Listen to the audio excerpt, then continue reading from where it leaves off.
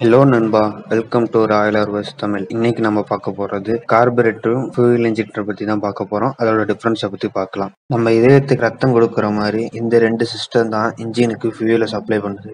கார்பரேட்டரோட working சிஸ்டமா பார்க்கலாம். Carburettor ஒரு mechanical device. இதுல சென்சார் இல்ல. டேங்க்ல இருக்கிற ஃபியூலை கார்பரேட்டருக்கு மூவ் ஆகும் கிராவிட்டினால. அந்த ஃபியூல் கார்பரேட்டருக்குள்ள இருக்கிற ஸ்டோரேஜ்ல ஸ்டோர் ஆகும். ஒரு ஃபியூலோட ரேஷியோ, அதாவது ஃபியூலும் ஏரும் மிக்ஸ் ஆகி இன்ஜின்குள்ள போற ரேஷியோன்னு பாத்தீங்கன்னா 14.7:1. கார்பரேட்டர்ல அப்ராக்சிமேட்டா பாத்தீங்கன்னா 14:1 இன்ஜின்குள்ள ஃபியூல் சப்ளை பண்ணும். அதாவது 14 டைம்ஸ் அட்மாஸ்பியரிக் ஏரையும் 1 டைம் ஃபியூலையும் ஆட் பண்ணும். இந்த ப்ராசஸ் ஒவ்வொரு தடவையும் நடக்கும். கார்பரேட்டரோட ஒன் சைடில் இன்ஜின் சைடில் கனெக்ட் ஆகிருக்கும், இன்னொரு சைடு ஏர் ஃபில்டர் சைடில் கனெக்ட் பண்ணியிருப்பாங்க. நீங்கள் அக்ஸலரேஷன் பண்ணும்போது த்ராட்டில் ஸ்லைடை மூவ் பண்ணுவீங்க, அதாவது அப்வர்ட்ஸில் இழுப்பீங்க.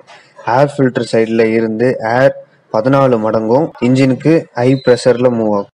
அப்படி மூவ் ஆகும்போது கார்பரேட்டர் ஸ்டோரேஜில் இருக்கிற ஃபியூல் லோ ப்ரெஷரில் இருக்கும். அதனால ஹை ப்ரெஷர் ஏரில் 1 மடங்கு ஃபியூல் ஆட் ஆகும். இன்டேக் வால்வ் மூலியமா இன்ஜினுக்கு ஃபியூல்லாம். இந்த மெத்தடை சிம்பிளா சொல்லணும்னா டொர்னாடோ, அதாவது புயல் காற்று வீசும்போது சைட்ல சும்மா கிடக்கிற வீடு அண்டா குண்டெல்லாம் பறக்கும்ல, அதே மெத்தடு தான்.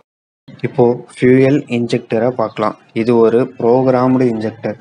இது ஃபுல்லா சென்சார் மெத்தடு தான். என்னடா சென்சார்னா bike engine temperature, pressure, crank shaft position, இப்படி சொல்லிக்கிட்டே போகலாம். எல்லா பக்கமும் சென்சார் இருக்கும். இந்த மெத்தடில் எல்லா சென்சாரும் டிடெக்ட் பண்ணும். அப்புறம் இன்ஜினுக்கு தேவையான ஃபியூலை கரெக்டாக ஸ்ப்ரே பண்ணி இன்ஜின்குள்ளே செலுத்தும்.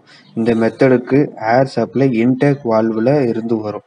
இந்த ரெண்டுத்துக்கான டிஃப்ரென்ஸை பார்க்கலாம். ஏன் ஒன்னோட ஒன்று வேரி ஆகுது, ஏன் ஒன்னோட ஒன்று சிறந்ததாக இருக்குன்னு பார்க்கலாம். ஃபர்ஸ்டா ஆப்ரேட்டிங் மெத்தடை பார்க்கலாம். கார்பரேட்டரை பொறுத்தளவுக்கு இது ஒரு மெக்கானிக்கல் மெத்தட் தான். ஃபியூல் இன்ஜெக்டரை பொறுத்தளவுக்கு இது ஒரு எலக்ட்ரானிக் மெத்தடு. செகண்டா ஏர் ஃபியூயல் ரேஷியோ பார்க்கலாம். நான் முன்னே சொன்ன மாதிரி காற்றும் ஃபியூலும் சரியான மிக்சர்ல கலந்து இன்ஜினுக்கு போகும். அதான் ஏர் ஃபியூல் ரேஷியோ. கார்பரேட்டரை பொறுத்தளவுக்கு கொஞ்சம் அக்யூரசி லெஸ்ஸாக தான் இருக்கும். ஃபியூல் இன்ஜெக்டரை பொறுத்தளவுக்கு அக்யூரசி அதிகமாக இருக்கும் கார்பரேட்டரை கம்பேர் பண்ணும்போது. தேர்டா பவரை பார்க்கலாம். கார்பரேட்டரை பொறுத்தளவுக்கு நீங்கள் சடனாக பைக்கை மூவ் பண்ணும்போது கொஞ்சம் பவர் லெஸ்ஸாக தான் இருக்கும் கம்பேர் டு ஃபியூல் இன்ஜெக்டர். ஆனால் ஃபியூல் இன்ஜெக்டர் கார்பரேட்டர் கம்பேர் பண்ணும்போது கொஞ்சம் பவர் பிக்கப் அதிகமாக தான் இருக்கும். ஃபோர்த்தா மைலேஜ் பார்க்கலாம். கார்பரேட்டரில் மைலேஜ் கொஞ்சம் லெஸ்ஸாக தான் இருக்கும். அதே ஃபியூல் இன்ஜெக்டரில் மைலேஜ் கொஞ்சம் ஹையாக இருக்கும். அது ஏன்னா ஃபியூல் இன்ஜெக்டரில் அக்யூரேசியாக ஃபியூல் சப்ளை ஆகும், அதனால கொஞ்சம் லாசஸ் குறையும். ஃபிஃப்த்தா எமிஷனை பார்க்கலாம், அதாவது பொல்யூஷன். கார்பரேட்டரில் பொல்யூஷன் கொஞ்சம் அதிகமாக தான் இருக்கும். ஃபியூல் இன்ஜெக்டரில் பொல்யூஷன் கம்மியாக தான் இருக்கும். ஆறாவதா கோல்டு ஸ்டார்ட் அப்போ பார்க்கலாம். அதாவது நீங்கள் இப்போ கிளைமேட் கோல்டிங் கண்டிஷனில் இருக்கும்போது கார்பரேட்டரில் கொஞ்சம் டைம் ஆகும் ஸ்டார்ட் ஆக. அதே ஃபியூல் இன்ஜெக்டரில் டக்குன்னு ஈஸியாக ஸ்டார்ட் ஆயிரும். ஆறாவதா பார்த்தீங்கன்னா அக்ஸலரேஷனில் கார்பரேட்டர் பொறுத்தளவுக்கு அக்ஸலரேஷன் கொஞ்சம் லேகாக தான் இருக்கும்.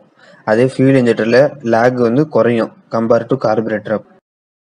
ஏழாவதா பார்த்தீங்கன்னா காஸ்ட்டு பார்த்தீங்கன்னா கார்பரேட்டரை பொறுத்தளவுக்கு சீப்பு தான். இப்போ ஏதாச்சும் கோளாறுனா கூட கொஞ்சம் க்ளீன் பண்ணிட்டு போடலாம். அவன் ஈஸியாக நார்மல் மெக்கானிக் வச்சு செஞ்சிடலாம், இல்லைன்னா மொத்தமாக மாற்றிடலாம். கொஞ்சம் ரேட் கம்மியாக தான் இருக்கும். அதே ஃபியூல் இன்ஜெக்டரை பொறுத்தளவுக்கு நீங்கள் சாதாரண மெக்கானிக்கிட்ட கொண்டு போக முடியாது, கொஞ்சம் கம்பெனிக்கு தான் கொண்டு போக முடியும்.